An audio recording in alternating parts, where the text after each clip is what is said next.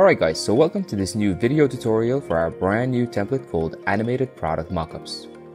In this case, we're going to be looking at our pharmaceutical pack, but there should be other packs available in the near future, and the same principles should apply regardless of which product pack you're using. So, I guess to start with, I wanted to give you a quick overview of our template files to explain how this template is structured, because it might be a little bit unusual. Now, when you open the project files, you will find 5 After Effects projects in total. 4 of them are called Product Designer, and essentially you'll be using these to design your product mockups. And there's one for each of the different types of products, like a box. Here's one for a dropper bottle, one for a pill bottle, and then there's one for a pouch. So you'll be designing your products using these files. And then we also have another file called Product Shots. And what this project contains is all of the pre-animated shots where you can drop in your mockup designs and then start creating your product animations. Now, what I want to do in this tutorial is to give you an idea of how to build a product shot like this that we saw in the promo video. That's a pretty straightforward shot, but it looks rather professional, I think, and I want to show you just how easy it is to create it using this template. Now, if you were building this from scratch using a 3D app, you'd easily spend a day creating such animation. But with this template, I'm sure we can do it in, 10-15 minutes. Okay, so we're going to start by designing our 2 products, and then I'm going to show you how to import them into the Product Shots project and create this shot with all of the moving graphics and all of the animations. The 2 products that we'll be using is the box and the pill bottle. And personally, I usually prefer to duplicate these files to create a new copy of them, which is kind of a good practice to ensure that you don't mess up your original files and you can always go back to them. And I'm going to call them tutorial. Okay. So we're going to start with a pill bottle, and I'm going to show you how to customize your default product and create a bottle that looks exactly like this.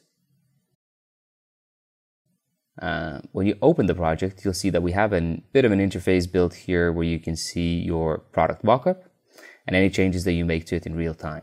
You can also scrub through the timeline to see how the label wraps around the bottle and how it looks from the different angles. And then over here on the right hand side, you have a preview of your label. Okay, so let's start customizing our pill bottle. In the timeline, you'll see that we have a layer called Controls. And if I switch to its Effects tab, you'll see that it has a number of different settings that we can adjust. So I'm going to start by customizing the lid, and you'll see how I'm going to match it to our reference shot. I click here to reveal all of its options. Then here we have a couple of different lid designs that we can pick from. But lid 05 seems to be the right choice here. Then we can also change its material to a glossy plastic, aluminum, or even chrome. But let's stick with matte plastic here. Then down below we have some options to adjust the grip, and dense seems to be working just fine here. Let's move the lid up by setting its position to, say, 40. Lid height needs to be a little taller, so let's set it to 100%. And the color is white, something like that. All right, and that's our lid. Next, let's move to our bottle. I can see that it's a little too tall, so let's set this guy to 100%. Next, now material should be transparent. And let's zoom in a little bit and set the neck ring to sharp, thick. Let's compare that. Yeah, that's the one. Okay, that's looking good. Now my shoulders, which is this part of the bottle, and they should be wide neck and sharp. And we're going to add a little bit of height to the neck, something like this. Color of this bottle, let's set that to blue. And we can change the hue here, but not the brightness or saturation. That always remains the same. And then finally we have the base of the bottle. So let's switch it to soft. All right, and that's our bottle done. Next, let's swap out our label. So to do that, I double click on this label graphic over here, and that takes me to the label comp. I then import my label by going File, Import, File, and select my bottle label. Now to swap out my old label with a new one, I select this layer here in the comp, then select my newly imported label, then I press and hold down the Alt or the Option key, and by holding it, I drag this over my current label. I release the mouse and then release the Option key, and that swaps out my two assets. And if we go back to our main comp, we can see that the label has been updated. Now, if we compare it to our reference, we can see that it's a bit more glossy over here, so we can try to dial that in a little further. On my controls layer, I expand the label section and set my highlight opacity to 30. Maybe even more, say 35. As you can see here, we have two options for the different paper types. So you can have either a matte paper that has these soft highlights, or you can switch to glossy that has much sharper highlights, similar to those on the bottle. In my case, I'm going to stick with matte. All right, so that's our product done. And let me just check it again. And okay, I'm happy with that. So let's save the file. And next, I'm going to set up my box. Once I open this product, I can see a fairly similar interface where we have a 360-degree view of the box, which is quite handy if you need to make sure that all of your textures are lining up. And then here on the right, we have all of the textures with easy shortcuts to those comps. So first things first, let's import all of the textures for the box, which are all of these guys over here. And okay, so let's start adjusting the shape of our box. My height is 5 centimeters, width is 9, and if I remember correctly, the depth is 3. And we want to make sure the hanger panel is 5 centimeters tall. And then move this hanger hole by, say, 0.3 centimeters. And let's just check this again with our reference box. And yep, that looks good with me. All we need to do now is update our textures. So to do that, double click on front, select the texture here, find my new front texture here, and swap them out. Here's the new layer. I reposition it like that, and just let's just check the edges to make sure that it's positioned correctly. All right, that's spot on. And if I switch back, I can see right away how our 3D model has updated here. And then we just repeat the same process and update the rest of the textures. All right, and that's our box finished. Let's just spin it around one last time and make sure that all of the textures line up. All right, looking good. So I'm gonna go File, save it, and that's our two products finished. So now I'm gonna go into my product shots project file, and we can start building the actual shot we see here. First of all, let me give you a quick overview of how this file is set up. So over here we have 3 folders. The top one is called template assets, and these are just sort of general assets that make up this project file. And then these 2 guys are the folders that you're going to be working with. The first one is called pre-animated comps, and here you'll find all of the different pre-animated product shots that you can choose from. So we have like this opening shot where the bottle flies in like that and says new. And you can replace this bottle with your own bottle, turn off the graphic. You can change it to old. And that's just how easy it is to edit it. Then we have a bunch of different product shots. And these guys are great for showing off your products or creating some B-roll footage. So like with this one, you can see how the camera is slowly rotating around the products. Then we have one like this, which you've already seen used in the promo video.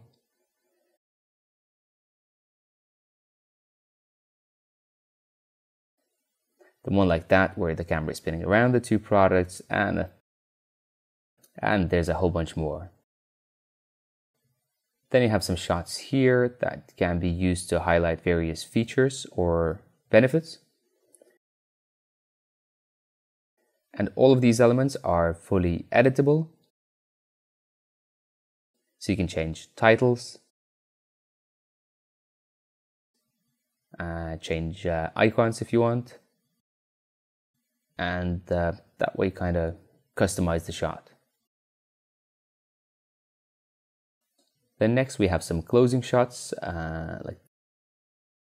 like this guy, which you can use as a closing shot of your ad, where you're sort of showing off the whole range of your products. Or then maybe like this, where you can show off your product's benefits, and then have some sort of a call to action. And then here we have a couple of ad examples where you can find shots like this, which once again you've already seen in the promo video. But here you can kind of go through it and see how it's all built, say in case you wanted to build something perhaps a little more complex. And then in this folder you have a library of assets that you can swap out or add to your shots. So say here you have a bunch of different pills.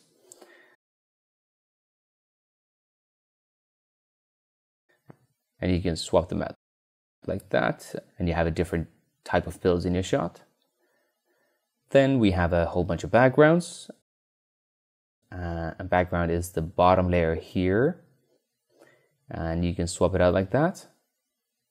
Or with this one. Or say with maybe like a hospital setting.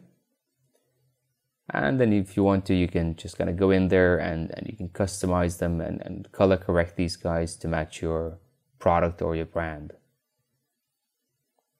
And finally here we have a graphic elements folder, which contains all of the different graphics like buttons and icons and say small graphics like this animated FDA logo. Let's just grab this guy, and you can easily add these to your comp. This position here. Or you can swap them out with any of the existing assets. Like for example, this button here, which you can swap out with a different design that say has more of a flat look to it. And let's make it smaller. And change its color by adding a hue saturation effect. And here you go. Alright, so that's more or less the overview of the product shots file. What I'm going to try to do next is recreate this whole shot. And I want to show you just how easy it is to do that. We'll start by finding a shot that's similar to this. And if I'm not mistaken, it should be this guy over here. It's a little bit different because the bottle kind of comes in here, pauses for a second, and then spins into its final position. But in general, that's pretty close to our example. So let me just tweak a couple of things here real quick so you don't have to watch all of the boring stuff. Okay, and so that's pretty close now. You see these pills over here. I want to move them to the left side of the bottle. And to do that, I simply use my arrow keys and kind of shift them here. I then swap them out with white pills to match my reference video. And then I don't need this title over here, so we can switch it off. And we can move my benefits over here and scale them up to say 90%.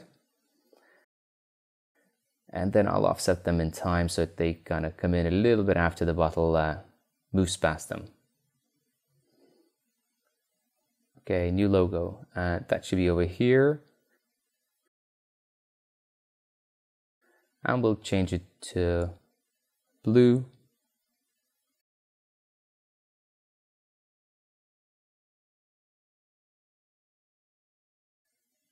And the same goes for the button, which will make light blue by shifting its color using hue and saturation effect.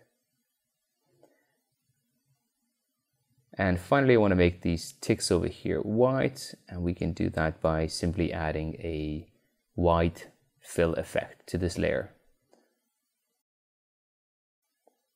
Alright, so with our scene set up now, we can import our two products we made earlier and add them to this shot. So to do that, I simply go File, Import, File, and I select my two custom products. And import them just like any other asset. I'll remove that AEP and place these two guys into a folder called Products. Okay, so now I can swap out my bottle. I open this guy, I find a comp called Product Pill Bottle. And this comp over here is where we design the bottle, so it's important that you use this guy from the folder called Bottle. Once again, I'm holding the Alt key on the keyboard and drag it over like this. And that's my product I designed earlier. And then the same goes for the box, where I find my box comp and swap it out with my box placeholder. Let's make the box a little bigger, say maybe 75%. And let me quickly adjust their positions. Okay, great. So the last thing I need to do here is adjust the angle of my box. That's super easy, but as you'll see, you'll have to approach product rotation a little bit differently than you might usually kind of do this in After Effects. Meaning that you won't be able to rotate them using the Y rotation parameter over here, as it kind of has a bit of an expression. So as you'll see here, if we try to make any changes, it doesn't actually take any effect. Instead, we've moved the rotation to the Products Effects tab, where you'll find this guy called Product Rotation. So now to adjust the angle of the box, I'll simply change this guy to say -43. And I think that's it. Let's preview this animation in full screen. Alright, and that's our shot. And you can see just how quick it was to create a couple of custom product designs and then animate them using these pre-animated comps. Thanks for watching, and I hope this gave you a good understanding of how this template is set up. And like always, if you have any questions, just feel free to drop us an email, which you can find in the Help Me file, or just leave us a comment under this video.